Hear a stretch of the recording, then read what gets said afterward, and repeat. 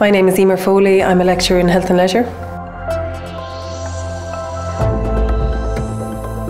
So the BSc in Health and Leisure includes many disciplines and modules, including exercise science, health studies, anatomy and physiology, adapted physical activity, sports development, PE studies, outdoor experiential learning, aquatics and massage. The course gives a blend of skills that the students require, not only the theoretical backing but also very much the practical settings.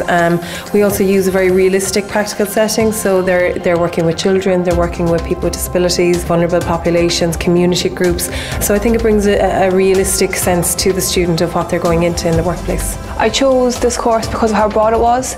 And biology was always one of my strong subjects, and we studied anatomy and physiology in the course. And I'm a kinesthetic learner, so I love learning by doing the actions. It's very practical. Even now I work with the college teams, so I work on massaging them before games and after games to eliminate injury and prevent any further injury, and I kind of deal with whatever injuries they have already.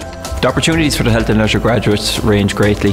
There's people working with people with disabilities, working in sports development, health promotion, physical education, in elite sports performance. So it's really down to the student which avenue they want to take, but I feel the course preps them for any of those avenues. It's up to them once they get into industry to follow the route that suits them best.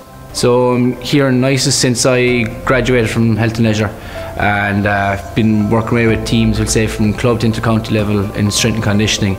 Also a remote coach or online trainer then as well with the online aspect of coachback.com. Come and talk to us if you want to find out more.